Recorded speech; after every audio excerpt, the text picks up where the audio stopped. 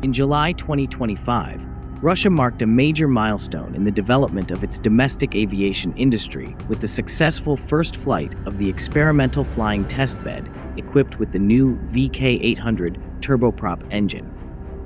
This noteworthy accomplishment underscores Russia's ongoing endeavors to fortify its technological autonomy and revitalize its regional and light aviation sector. The VK-800, a critical power plant that was developed as part of a government initiative to replace foreign-made components with domestically produced systems, was demonstrated during the flight for its reliability and capabilities. The VK-800 made its debut in the skies aboard a flying laboratory that was operated by the S.A. Chaplygin Siberian Aeronautical Research Institute, SIB-NEA, and was based on the Yakovlev Yak-40 aircraft. SIB-NEA has been a center for experimental aviation research and testing for a long time, and it has once again demonstrated its role as a critical participant in the testing of next-generation technologies.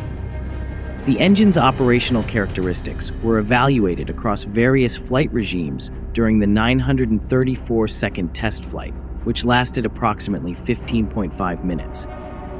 The flight was conducted at altitudes of up to 700 meters with a maximum true speed of 340 kilometers per hour. The VK-800 operated seamlessly during all phases of operation, including taxiing, launch, flight, and landing. The engine provided consistent propulsion without any abnormal behavior or system malfunctions, as per the test engineers who were involved in the mission. The aircraft's systems evaluated the integration as satisfactory, and the controls demonstrated predictable responses. Engineers started a comprehensive analysis and reporting process in response to the flight, which will inform the engine's future development and the sequencing of more sophisticated test scenarios. Featuring a centrifugal compressor, a reverse-flow combustion chamber, a single-stage compressor turbine, and a two-stage free turbine, the VK-800 is a turboprop engine that has been designed in a classic configuration. This design is known for its ease of maintenance and robustness, rendering it particularly well-suited for regional aviation and operations in remote or inadequately equipped airfields.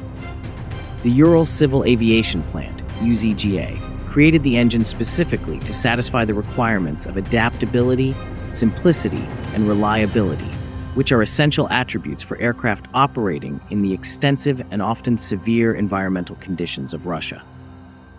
The VK-800 engine is a critical component of Russia's current and future aircraft programs. It is being developed as part of a broader initiative to fortify the national aerospace manufacturing base under a state contract with the Ministry of Industry and Trade of the Russian Federation.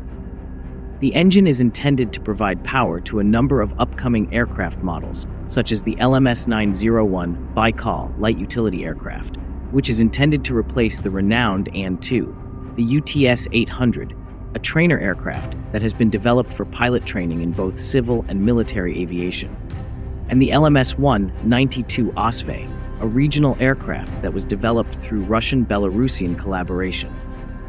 In addition, the VK-800 is designed to be employed in the re-engineering of Czech-designed L-410 aircraft that are being localized for production in Russia, thereby further reducing reliance on foreign engines.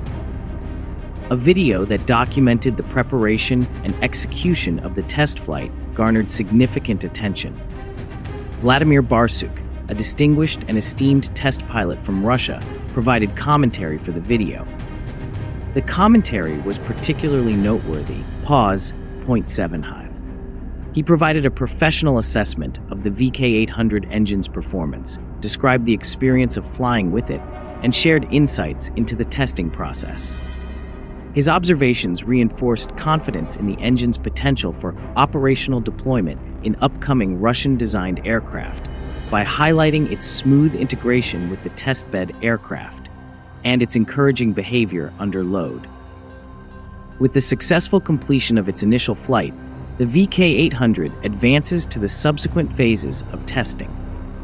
A succession of trials will be conducted in the upcoming months to evaluate its performance in various climatic and geographic conditions, such as high-altitude environments and Arctic zones. Confirming the engine's durability and adaptability in the variety of operational scenarios it anticipates in service will require these evaluations. When one took off, comprehensive checks are performed on aircraft and engine systems, including temperature conditions and hydraulic system tightness. Electrical systems and instrument equipment operation accuracy are ensured before proceeding with decoding. Already control and recording equipment, the parameters are determined by them directly, the internal operation of the engine, pressure, etc. Taking into account the fact that this engine will mainly be used on single-engine aircraft, is this MS-901 Baikal, is this S-800 also L410, or should I master it there? Yes, this is a twin-engine plane. The use of this engine on this type of aircraft is fraught with danger. Any rejections? Thus, it's perfectly logical that this engine was initially installed in the Yak-40 aircraft, which possesses 3 engine gears and exhibits a performance of 25 and beyond. The VK-800 engine facilitates horizontal flight, approach, climb, and more. Hence, it serves as a type of stand during full-scale tests under real flight conditions for single-engine aircraft. The engine is expected to enter the certification phase following the conclusion of the test campaign, following which full-scale serial production can commence. The VK-800's inaugural test flight represents a major step in the development of Russia's aviation engine industry. The ability of the country's aerospace sector to design, build, and successfully test a modern turboprop engine domestically demonstrates its engineering expertise and industrial capacity. The VK-800 will not only facilitate the introduction of numerous new aircraft platforms, but also bolster Russia's position in the global aviation market by providing a dependable, domestic alternative to foreign engines once it has been certified and deployed. Now, do you think a single-engine family like the VK-800 is better for cost and logistics, or is it smarter to have multiple specialized engines like in the West? Let us know in the comments.